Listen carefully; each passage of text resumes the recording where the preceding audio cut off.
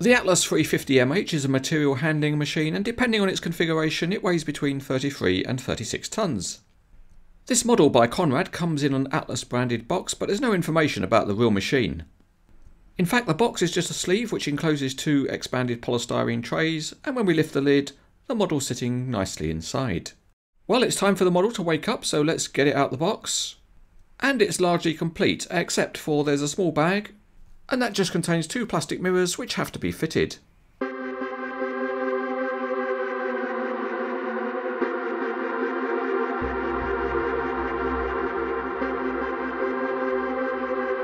There's no instructions for the fitting of the door mirrors, but the first one is easy enough. It just goes on the grab rail outside the cab. The second mirror is a little bit trickier because it's not quite so obvious where it fits. But if you look closely, there's a tiny little upstand and the mirror just fits onto that. But be careful though, because it's easy to knock off.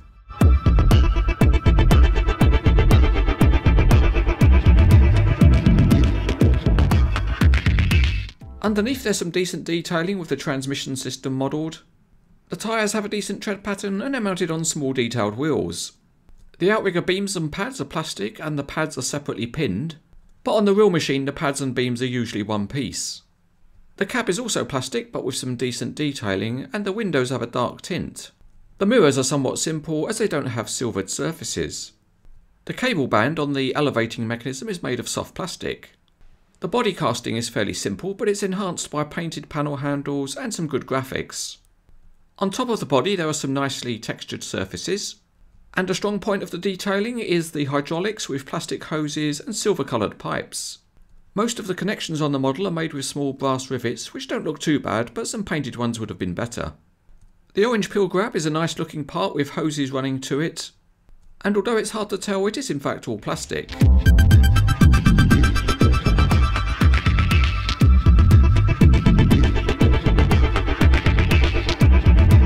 Let's mosey on out to the CranesEtcTV test track, and the big Atlas rolls along very well. And Conrad has done quite a good job with the modelling of the axles because each of the wheel sets turns independently. And there's dual functionality on the steering axle, it oscillates up and down. And it can also be set to steer to a good angle. If you set the steering to the hardest lock, then it poses well but won't quite push along because the tyres get fouled. But move them in a touch and the model can be made to roll along in a curve very well. Of course, this machine has a big boom and stick, so for stability there are some outriggers. And they work on the model just by being pulled down. They're a bit stiff, but that's a good thing because they'll hold a pose. And just to prove it, here is the model being held up, wheels free. We'll now instruct the giant hand to rotate the model, and it's perfectly smooth without any rocking of the body. If you're the sort of person that likes to look over a neighbour's fence, you'll appreciate the elevating cab on this machine. The mechanism is modelled well and it will hold any pose that's set. Now it's boom time, and we can see how the boom and stick perform. Firstly, the boom can be posed vertical and the stick can be closed right up to the cab. At the other extreme, if you want to go large, you can go for the maximum extended reach. Time now to take a backwards step, so let's select reverse and go backwards a little, and that lets us stretch out the boom and stick even more. The good thing is that at full stretch the model is not overbalancing. The other test for a model like this is to see if it will fold up small so it can be posed as a transport load on a suitable truck.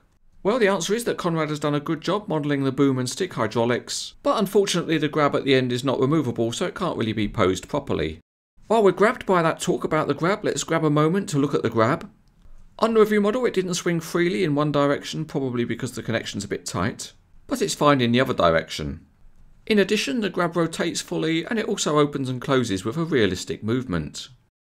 We'll now give the 350mH a genuine imitation real-life test, and here it is loading up old pallets into a tipper truck.